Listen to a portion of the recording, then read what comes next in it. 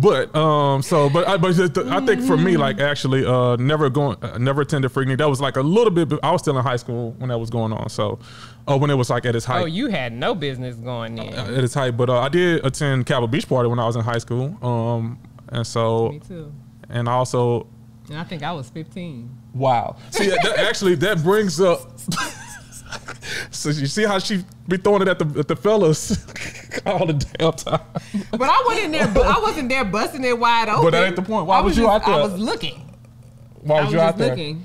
And honestly, that's actually what turned me off, and that's when I knew it was going to be a wrap. What year was the Capitol Beach Party? Because I remember going to the Capitol Beach Party. I think it was either '97, and that was the last time I went. And oh, see, I might have went at the tail end. Because I mean, when did the Capitol Beach Party stop? Like 10 years ago? Man, no, it's longer than that. Like 20 years ago. Because they reintroduced it after they shut it down as the Texas Beach Party or something like that. And so I don't know if you went to the Texas Beach Party version or the actually original Capitol Beach Party, but we all know the legendary U-Haul truck from the original Capitol Beach Party.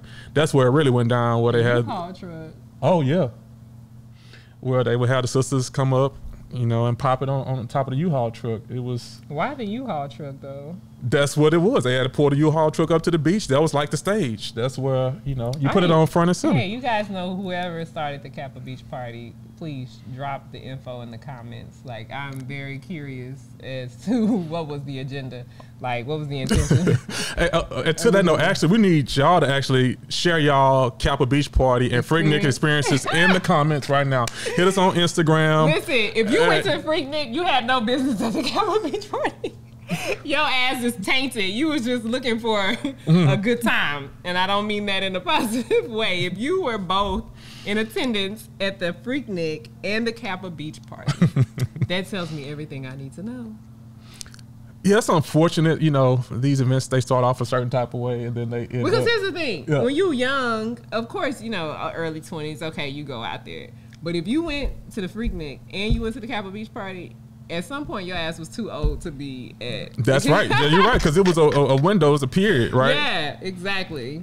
But I think both, to be perfectly honest though, I think both of them went on their downhill at the same time, even though I think Capitol Beach Parties probably started later. Later, yeah. But they start like at the end of the 90s, that's when they both kind of, they self-destructed. The 90s? They self-destructed, yeah.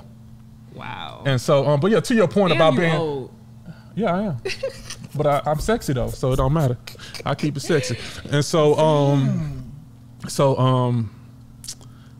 the point, that's my point. You said you were 15, remember being 15? Like 15. And so actually that's kind of, you know, that triggered a memory to me. And that's what made me like kind of get repulsed by the Capitol Beach Party, because that second time I went, that second year I went, I remember seeing like little 10-year-old boys, like they looked like they was like pre-adolescent, prepubescent boys, and I don't know if it was little girls. I remember seeing some prepubescent boys out there smacking women on the ass as they were walking by. Well, wasn't nobody just being mannish or whatever. And I was like, hold up, this just don't feel right. Like, you know, I'm 18, 19 years old, and I'm out here, some 10-year-olds out here, and I'm, you know, I'm just observing, right? I'm just kind of in the mix or whatever, but I'm watching these little dudes, you know, trying to be like mannish and grown like some of these other dudes, and they over here like feeling their liberty to smack grown ass women on the asses, and they're like, I'm like, okay, something ain't right with this picture. And literally, like, I think the next year the city of Galveston like shut the whole operation down. You know, this just was so roguish. You know what I'm saying? Like, it's honestly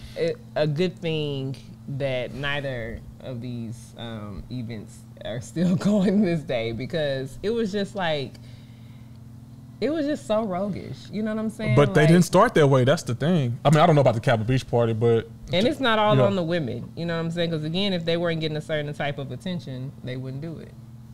Hey, man, some of these women out here that are now like doctors, lawyers, and politicians, and they shitting bricks right now. They scared about what might come out with this footage that's about to drop for Freaknik. And well, then it's going to be a whole lot of lawsuits, because you cannot actually produce anything. Hey, when it's out there, lawsuit or whatever. You can't, especially somebody like Hulu. That's a major corporation. Hey, some of these women is teachers. They might not can afford a lawyer. Some of these women is deaconesses at the churches. It's gonna take one lawyer to do the whole, like, you know, when they group up a bunch of people for one lawsuit, it has a term. Yeah, class action. Class action, yes. It's gonna take one person. You're gonna see billboards that say, if you were in the Freaknik video and you wish to pursue legal a, action, please call the office of. I'm telling you. If you have incurred any mental health damages, yes, I'm telling you, it's coming. So you know what? That's fine.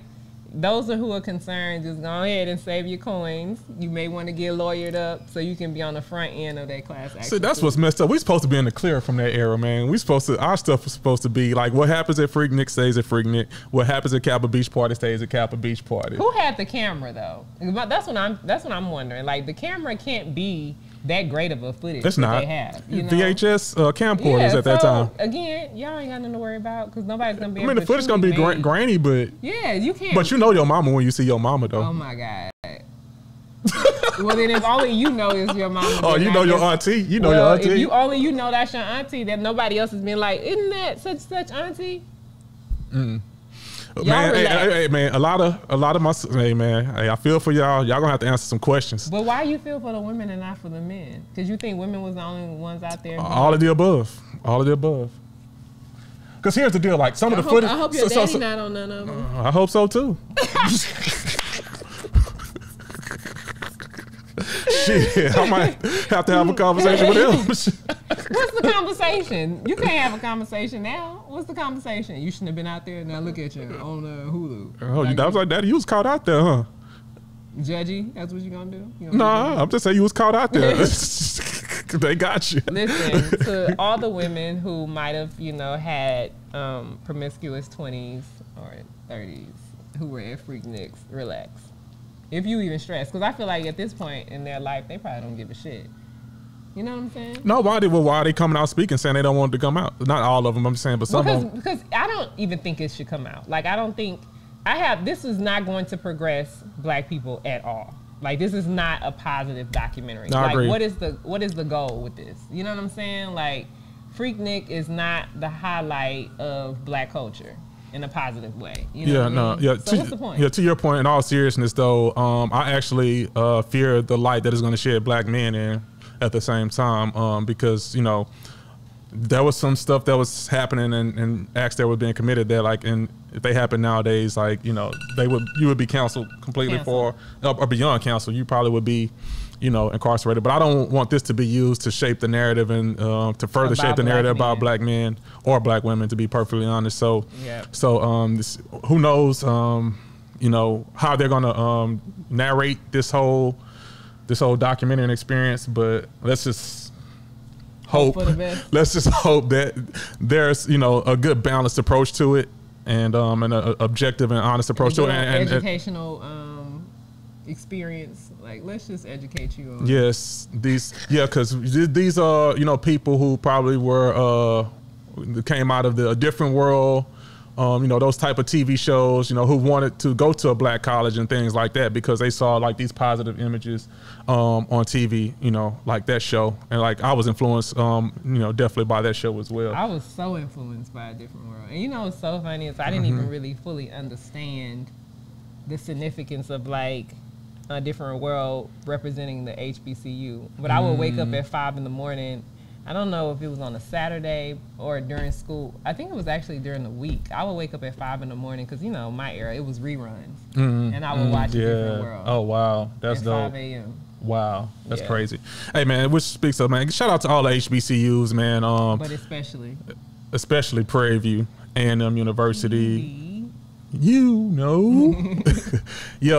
And there's no homecoming like a HBCU homecoming. I've actually bear witness to people who went to PWIs and came to HBCU homecoming and got turned out.